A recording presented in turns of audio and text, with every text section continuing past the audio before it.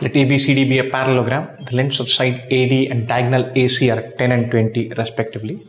The angle ADC is equal to 30 degrees. The area of parallelogram in square centimeters. It's a nightmare of a question, and I took a long time looking for a juicy method, and I didn't find it. And then I said, look, I'm going to brute force this. I don't know if there is a more elegant method than the brute force method. So I'm going to do it by the brute force method. In case there's an elegant method, please do chip into us. And so ABCD,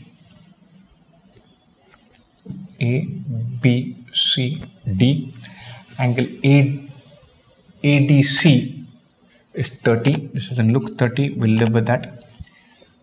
AD and AC are 10 and 20. So this is 10. This is 20. And the area of the parallelogram in square centimeters is, this is 10. This is 10. Right. So we need to find area of the parallelogram. So we need to find base into height. We don't know the height. I thought of using some trigonometry and finding the height. There's no direct way. If this angle were 30, brilliant. Half into half BC sin A. We're finding the area and we are through. It is not. We have to find some other way of doing this. We can find this using cosine rule. Somehow we can manage and find this side. Let's do that. And so 10 square plus DC square minus 2 into 10 into DC into cos 30 equals 20 square. This square plus this square minus 2 into product of these two into cos of this angle is that square. Cosine rule, a square plus b square minus 2ab cos c is equal to c square. We're plugging that in. Cos 30 is root 3 by 2. So 100 plus dc square minus 2 into 10 into dc into root 3 by 2 is 400. So dc square minus 10 root 3 dc equals 300. dc square minus 10 root 3 dc minus 300 equal to 0. It's a nice equation. We've got this. Luckily enough, I can see this straight away and then say we get only one value for dc.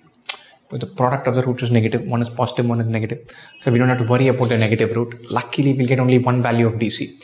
If we manage to find that value of dc, we're through. We can then simplify this. 10 root 3, 5 root 3 whole square. I can split this in terms of completion of squares. 5 root 3 whole square is 3 into 25, 75. I can write this as plus 75 minus 75 and then go somewhere with that. I can simplify it like that. So I'm going to write this as dc square minus 10 root 3 dc plus 5 root 3 whole square equals 300 plus 5 root 3 whole square. This is dc minus 5 root 3 whole square equals 300 plus 75. dc minus 5 root 3 equals square root of 375. Nice. Square root of 375, we can take a 25 outside. This is 25 into 15. So dc equals 5 root 3 plus 5 root 15. Nice. So we've got dc by completing the square and all of that. We know AD is 10. So area of this triangle is half into AD into DC into sine 30 into 2 would be area of the parallelogram. So area of the parallelogram would be half into 10 into 5 root 3 plus 5 root 15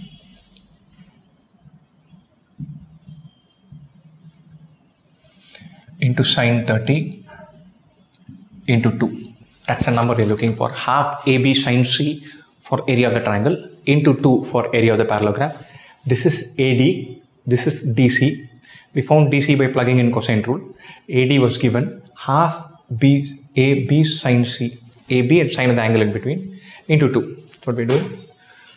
So this 5, this get cancelled. This is 10 into 5 root 3 plus 5 root 15 into 1 by 2 or 5 into 5 root 3 plus 5 root 15. Or 25 into root 3 plus root 15. Yep, this is here finally. Really complicated question, totally skip worthy. I don't understand what is being tested. We plug in cosine rule, find that side. Then we plug in sine rule, find the area of the triangle, multiply by 2, find the area of parallelogram. There are 1 out of n places where something can go wrong. Even the damn quadratic doesn't split naturally. So I saw the choices and I figured that, look, this involves some poking around with sine rule, cosine rule. Simply not happy doing this question. So it's one of those brute force, not elegant solutions. You gotta do it, yes, so you do it. Sometimes questions are like this, where we put our head down and say, look, I'm going to solve this through, no matter what. So that is what we end up doing. But from an exam point of view, skip worthy. Not worth solving.